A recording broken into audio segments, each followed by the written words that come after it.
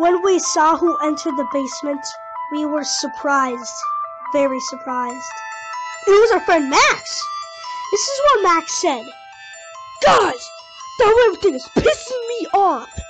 I was a little surprised when he said pissing me off because normally Max would say those words. Let's kill this thing, Max angrily said. Jacob handed him a gun and we came to our fort. Or he came to our fort and then we waited again and again and again. We heard more footsteps coming from above. It's definitely that red thing, Max said. We entered the hallway and waited for the footsteps to come closer and closer and then enter the room. It got closer and even more. I got a tingly feeling that was the raver guy, so it must be. I opened the door, but it stopped walking. We looked up to see the red guy waving at us as usual. Shoot him! Landon yelled. We fired at him with the bullets when he hit him. What? We all said in confusion. It's like he had a shield in front of it. It won't die. Then it disappeared. Then we all blacked out for some mysterious reason. It must have made us black out. Or I don't even know. We woke up in a room of darkness. Just one room with a single light bulb dangling. It's so quiet in here, I whispered. Max was beyond confused. We were all beyond confused. There's just a single light bulb in front of us, and there's a fog in this vast emptiness. We saw another light turn on and discovered another room with another dangling light bulb. We went there to find a diary from a mysterious unknown person. It was just a single book on a checkerboard-like ground. We looked into the book and this is what it said. I was about to read the book, but then another light turned on and it revealed a third room with another dangling light bulb. It saw a drawer in the light. Max and Landon went over there to explore what was in the drawer. While Jacob and I are going to read the diary, the book was dusty and looked really old. Maybe from 1786. That was just a total guess from me. So I went to the first page, read it, and this is what it said. It says, it was talking about a story from the red guy. Saying that the red guy was founded in the 1600s by somebody who was trying to dig up gold. But then later found this red thing in a weird coffin-like structure, laying there, dead, until it came alive and then possessed him and killed him. After that, he possessed a lot more people and killed a lot more people.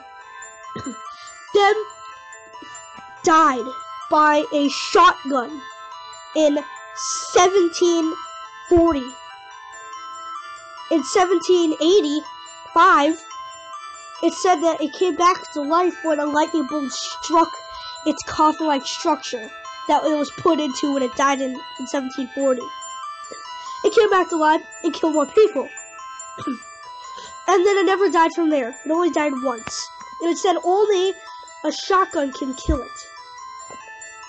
So then, that was the thing. It was very short and told stories about it. There's a lot more other things, but they were very little. So basically, we just shut the book down. While Landon looked in the drawer, and so did Max, they found pieces of paper, and they were drawings of the red guy. Very old, from the 1800s by artists that adored the red guy. They were probably sick and psycho because the red guy killed people, and they adored the red guy. So, they had to be psycho. And they probably were. A fourth light appeared, and look who was in the fourth light in the fourth room. The red guy. Waving at us as usual, but this time he had a weirder look. He looked like he was about to kill somebody. And so that's what he was going to do. He slowly moved towards us, while Landon and Max backed up into me and Jacob. We had our guns. We didn't have our guns. We must have blacked out, but we don't have them. It didn't bring the guns with us when we blacked out to the room. So it came towards us with these weird glowing power bombs. It launched these at us, and Jacob got hit, throwing them back all the way to the first room. By the way, we were in the second room. He was down and knocked out for good, until Landon realized, I still have a shotgun! It was miraculous. Landon still had a shotgun. So, Landon went to get his shotgun out, and he pulled it out on the red guy, shooting the red guy 7 times. 4 in the chest, 2 in the head, and 1 in the leg. The red guy slowly went down to the ground. Blood came out of him. He was gagging. He was struggling. He was making weird noises. He was shaking until he stopped. I went up to check its pulse on its neck. There was no pulse. One of the shots that was hit in the head hit his brain.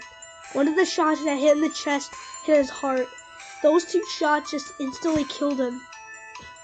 After that, we suddenly woke up back into the room of Landon's house. Saw the red guy there dead in Landon's house. We decided to get a coffin-like structure, put the red guy in it. Then we put it in there. Then we buried the structure with the red guy in it without anybody knowing at all. After this, we were just freaking ignored it after. We didn't want to tell it again. Whenever we remembered of it, whenever it got back into our minds, we had horrible nightmares. And that's the story, how we met the red guy, and that is the end of our story on how we killed it. Hopefully no more lightning will come strike on it. Hopefully no more red things will come after us. Hopefully it won't come back to alive. Who knows what will happen.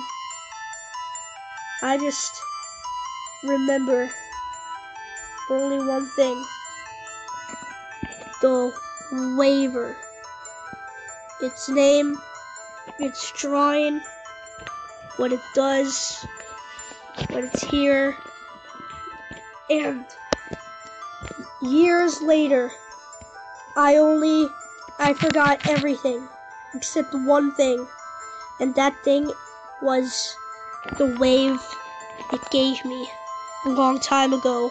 The reason why I forgot everything is because all the evidence we found was suddenly gone. It disappeared. All pictures we found in the black room, they disappeared. They vanished. I only remember one thing, and that is its wave. And another thing I remember, its name. And its name was the Waiver.